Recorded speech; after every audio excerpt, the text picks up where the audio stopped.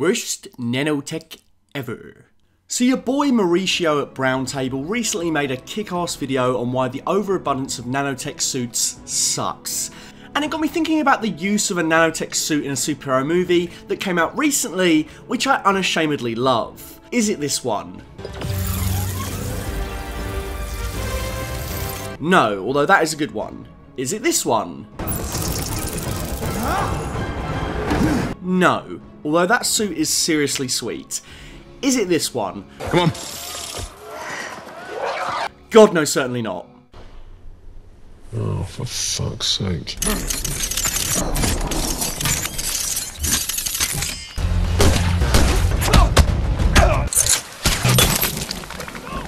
That's right, this is going to be a video about Bloodsport. No, not that Bloodsport, although that movie does deserve a video all its own. Mauricio touched on the Bloodsport suit in his nanotech video. Nanotech shouldn't be the norm, we shouldn't be desensitized to it. Like in the Suicide Squad, you know why Bloodsport shooting at Starro with his transforming gun was cool? Because literally no other character in that movie has that ability. I completely agree. Bloodsport's nanotech works because it's unique within the context of the movie. No one else has that kind of tech. But I also think it's far and away the best nanotech we've ever gotten in the entire superhero movie canon for a variety of reasons. Even if this was in a scene with Iron Man, Black Panther and CW Flash, this nanotech would stand head and shoulders above the rest. What's the secret sauce that makes this nanotech that little bit better? Why, during a time when nanotech has reached critical mass, does this character still feel fresh? What lessons can be learned in regards to the practical and computer-generated effects, the construction of the action, and the arc of the character in question? Simply put, this is why Bloodsport is the superhero character with the best nanotech ever.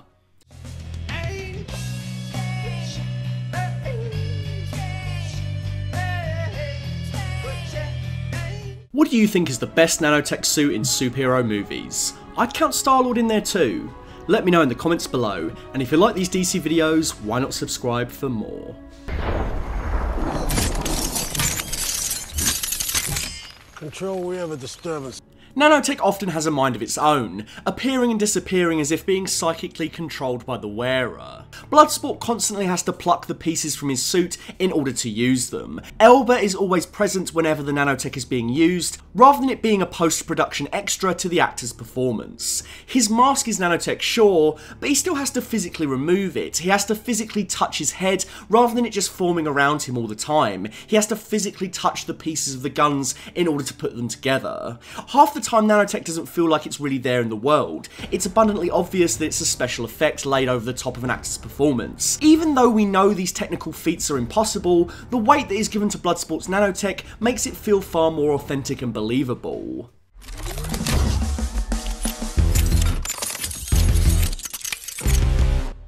There are clear rules. I love how they sit on pieces of his body, and those pieces are associated with specific guns and moments, most notably the chest pieces on each pec being pistols. It's a really memorable thing in the movie. I get hyped seeing Bloodsport reach for each pec because you know these awesome dual pistols are about to drop some bodies.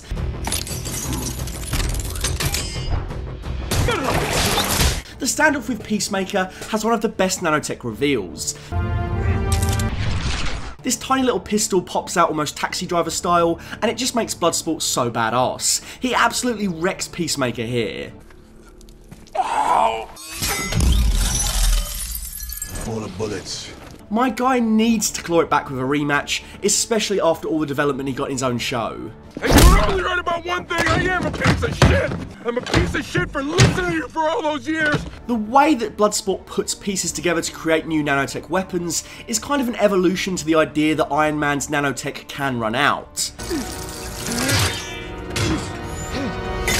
I like it when there's a finite amount of nanotech, as it adds more danger to the character. He can't just infinitely pull things out of his arse. We know that Bloodsport can't keep magicking up weaponry, and that is perhaps clearer than it ever was with a character like Iron Man or Black Panther.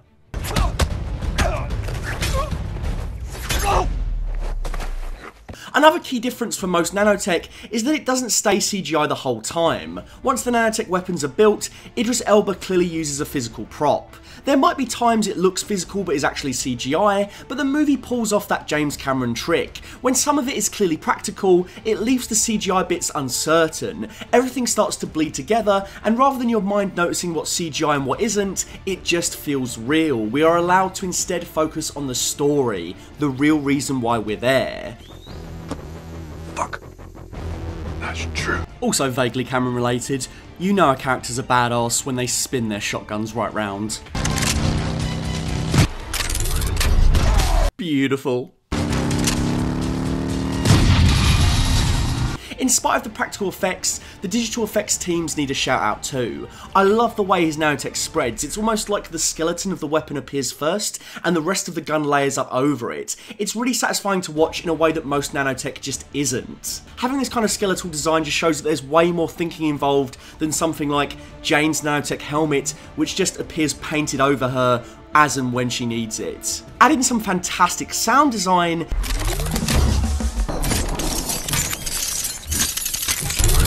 much better than the homogenised, weedy nanotech sound we're used to, and it's just immensely satisfying watching Bloodsport produce every single weapon.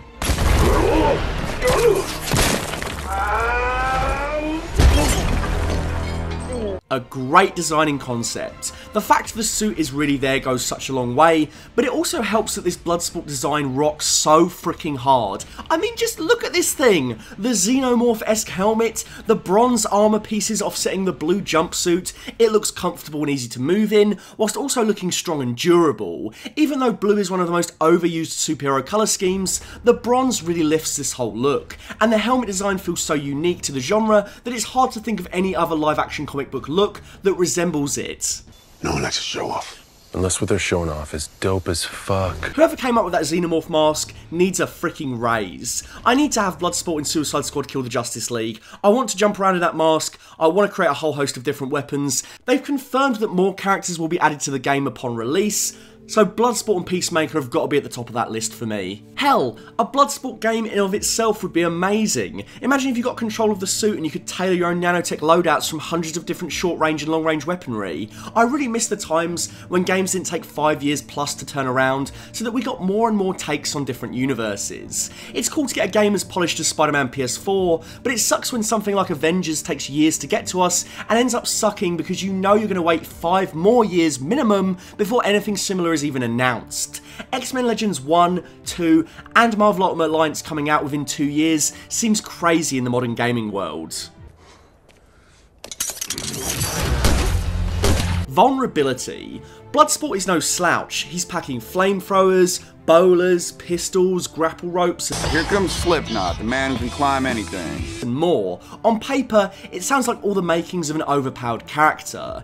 In execution, he's anything but. He hits that perfect sweet spot of being charged up but beatable in a way that doesn't sacrifice the excitement.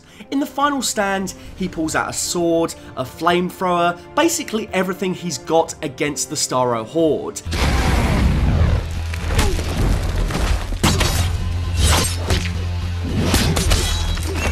A nanotech showcase, but he still gets overwhelmed. It's not a tensionless, seemingly infinite nanotech inventory. That nanotech moment with the big gun, the best part about that is that it looks awesome, yes,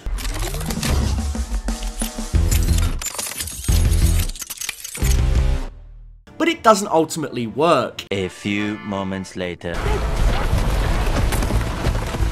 It's flashy and cool, but all he manages to do is piss Starro off. Bloodsport instead has to lean on his team to get the job done. Honey, take the high ground. Playing into his arc rather than his toys. The nom-nom.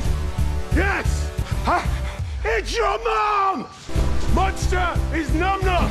That right there is ultimately the biggest reason this nanotech and this character rocks. You can have a great power set and a cool design, but if your narrative is lacking, if your characters aren't sympathetic, you're going nowhere real fast. So that's why we've got to talk about how they put the story first. I could be your friend, Milton. Not my name. This is the real reason why this nanotech suit kicks so much ass. It's not about the plane, it's about the pilot, right? It's no coincidence that most of the sucky nanotech has been in superhero projects that haven't knocked out of the park in terms of story and characters.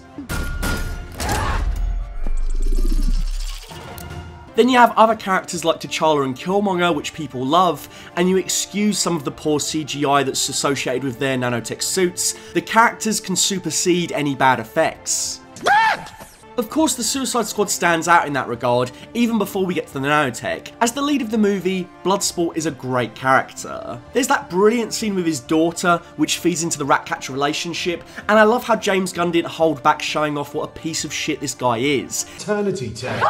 No, fuck you! Fuck you! To say he has an abusive, dysfunctional relationship with his daughter is an understatement. When I came here, that any goodness I ever had in me had been wrung out bare by my old man. James Gunn always has a knack for illuminating the cycles of abuse that perpetuate this kind of behaviour. It allows us to see the nuance in Dubois' character, not entirely forgiving him, but seeing his point of view as well.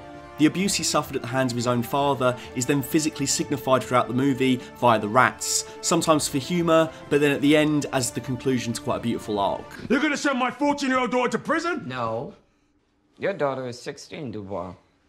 He has a terrific sparring session with Amanda Waller early in the movie, and it does conjure sympathy for him because you see that he's pushed into an impossible situation in spite of seeing that darker side to him. No, I'm no fucking leader! Then I'll make you one. It makes sense that he galvanises the team in the finale. I told you I'd make you a leader, Dubois. There's a great mythic backstory, what with him shooting Superman with that kryptonite bullet. He's got a great rivalry with Peacemaker. This is probably Elba's best big budget franchise role ever. Move aside Hobbs and Shaw, move aside Heimdall. It also shows that quality beats quantity. Elba was in multiple MCU movies, but the Asgardian never left as much of an impression on me as Bloodsport did in just one movie. James Gunn really gets nanotech. Star-Lord's disappearing mask walked so Bloodsport's tech could run. Both characters utilise nanotech without it being overpowered or overbearing. I was pretty disappointed when it was announced that Elba got to be playing Bloodsport originally. It was quite obvious that the character's place in the movie was meant for Deadshot, a more well-known character who I already wanted to see more of in a live-action space. However, in the end it seems that opting to go with Bloodsport freed up James Gunn to put more of his own stamp on the character, and the results were fantastic. I know there's a precedent for Bloodsport to magic up weaponry in the comics, but I could totally have seen this tech being given to Deadshot when he remained in the movie. Oh boy, would that have been an upgrade for Big Willie after the 2016 version. Now if Deadshot returns, he's not going to be as awesome as Bloodsport by comparison.